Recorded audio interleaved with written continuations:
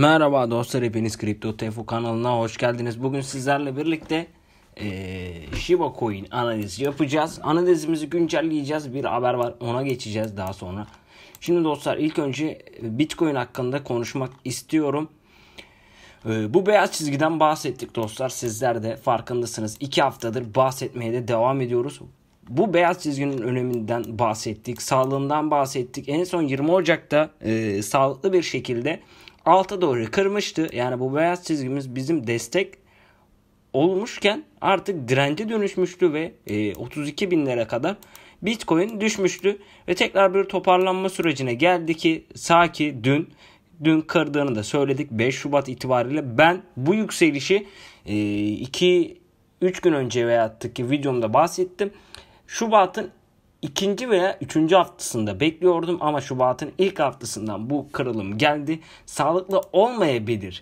İlk önce buradaki akümülasyon alanını geçmemiz lazım derken Bitcoin ona da geçti. Şu an sadece önündeki tek engel 43.500 bandındaki direnç, bana göre 50.000 dolarlar gelebilir ama kimseyi gaza getirmeye gerek yok. Çünkü çok gördük bunları piyasada dostlarım. Sakin gitmekte fayda olacağını düşünüyorum. Her ihtimale karşı düşüş her zaman gelebilir. Şimdi dostlar, öncelikle Shiba'ya geçmeden önce BİTLO.com Türk borsası, BİTLO.com'a da teşekkür ederiz. Bizler Türkiye'nin en güvenilir borsası BİTLO.com'u kendimiz kullanıyoruz. Sizler de açıklamalar kısmındaki linkten kayıt olabilir ve göz atabilirsiniz. Yüzlerce fırsat BİTLO.com'da. Bakın, gördüğünüz üzere dostlarım. Şimdi Shiba'ya geçelim hemen dostlar. Kanala abone olmayı unutmayın. Bakın, başka tür altcoin videoları atıyorum günlük. Bazen yükseliş beklediğim geliyor gelmiyor vesaire. Onlarla da keyif açısından izleyebilirsiniz. Yatırım tavsiyesi vermiyoruz dostlarım. Şimdi Shiba coin 2800 bandını kıramadı. Bir defa üstünde mum kapattı fakat o mumlar yetersiz kaldı. Gördüğünüz üzere 900 milyona çıkmış hacim ve 200 milyonluk bir çıkış var dostlar. Yavaştan kar satışları geliyor. Dikkat edin, 2600'e kadar düşebilir. Shiba coin, haberiniz olsun, üst tarafta kırılırsa şayet ilk aşamada 3000'e gider. Biz Shiba coin'i buralardan ekliyoruz. Bize göre eklemek için güzel fırsat veriyor dediğimiz noktalar buradaydı. Ama tabii siz bu noktalarda kaçırdıysanız, ki soruyorsanız hocam ne olur alalım mı edelim mi, şunu söyleyebilirim. Shiba coin'i bu noktadan birisi alacaksa bence buraya yükselme ihtimalini düşünürken buraya düşme ihtimalini de ilk aşamada göz önünde bulundursun. Çünkü buradayken yoktunuz.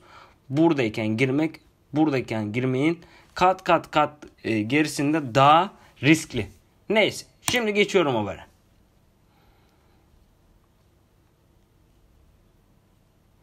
Balinalar bu altcoin'e atlıyor. Analiz düşüş bekliyormuş. Shiba son kripto kampanyalarının bir sonucu olarak büyük balinalar tarafından toplandı.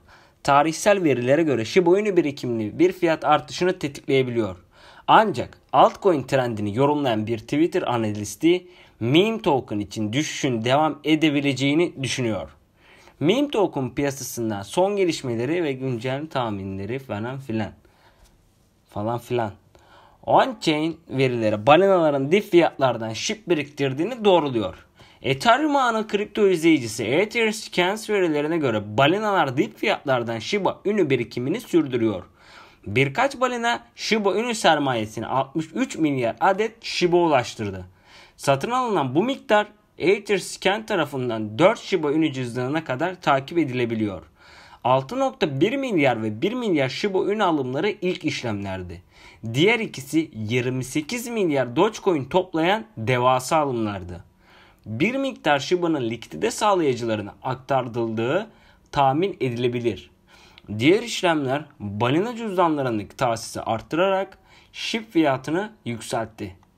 Diğer yandan Wesley ile işbirliği ve balina oluşumu, bu Wesley dedikleri bu fast food zinciri dostlar.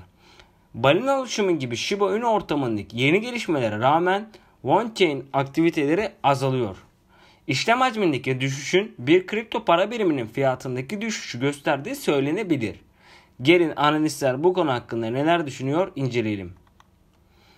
SHIB army için güncelleme. SHIB trend sistemimiz tarafından mükemmel bir şekilde tahmin edildi. Şu anda düşüş trendinde olduğuna inanıyorsanız sadece tersine dönene kadar bekleyin. SHIB'e güvenmek bence yanlış bir şey değil. Sadece dikkatli olun ve bir trend sistemi kullanın.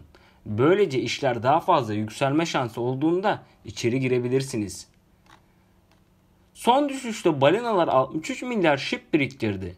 Meme token balina portföylerini çeşitlendiren son kripto kampanyalarının bir sonucu olarak Ethereum balinaları tarafından devasa adımlarla toplandı. Shiba oyunu işlemlerinin sayısı yarı yarıya düşerek yatırımcılar arasında olumsuz bir hava yarattı.